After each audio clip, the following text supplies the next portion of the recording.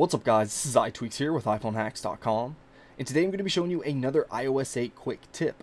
Now this quick tip is going to take place in the Mail application, and I'm going to be showing you how to easily delete emails without actually going into your email message.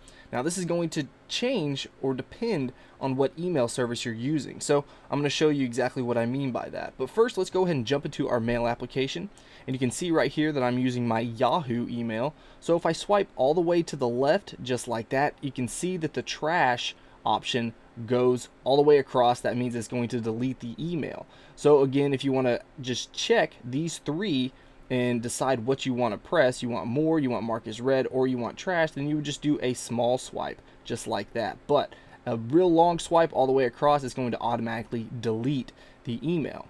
Now, like I said, this is going to change depending on which email service you're using, so that's what happens when you use Yahoo or iCloud. But if you're using a service like Gmail, you can see right here, if we wanted to delete an email right here, let's say we swiped all the way across, it actually archives it. So you can see right there that it goes all the way across and archives it.